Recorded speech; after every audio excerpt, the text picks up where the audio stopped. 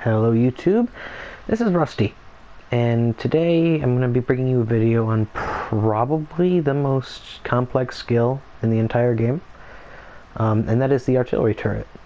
In this video I'm going to give you 5 tips to help you improve your usage of it. If it helps you, drop a like, leave a comment, and down with the video.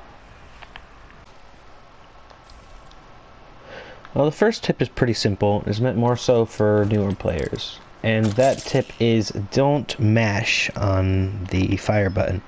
If you mash, there's a feature on the turret, like so, that will make the reticle lock in place and it won't fire. That's a feature, not a bug. More on that on the next tip. Now that we've established the lock-on feature, how do you use it? Well, the lock-on can be used to target enemy doors, manhole covers, and other spawn points, and deal massive damage as they come out, giving you the edge in a fight. It can also be used to block off certain pathways if you're fighting a powerful enemy you don't want coming too close. For example, a rusher. Note that after locking onto a location, you'll have to press the fire one more additional time with a slight delay. Like so.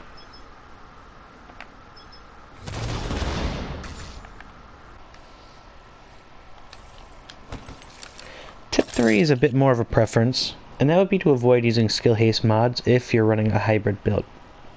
That may be a bit more controversial to veteran players, but let me show you why. So I'm going to fire off a few shots, and then I'll pick up my turret, and I want you guys to look at the cooldown.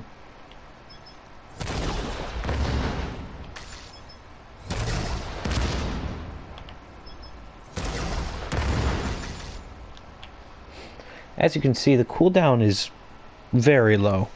Using this cooldown leads us to tip number 4. Tip number 4, you can use your artillery turret to advance in cover. So, I'm going to shoot this guy right, and then I'm going to shoot over here. They're scared. And I meant to pick up my turret there, because then I can put it here.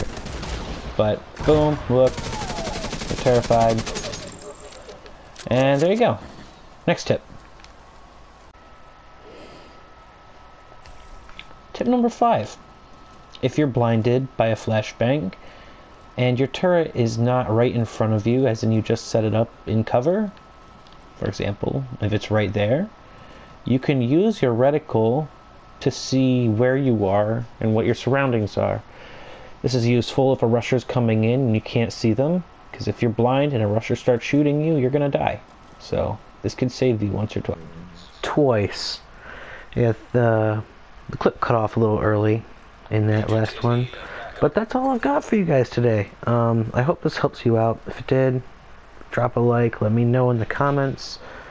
Do whatever you feel you want to do. Anyway, I hope you guys, and hope you guys have a good day. Peace.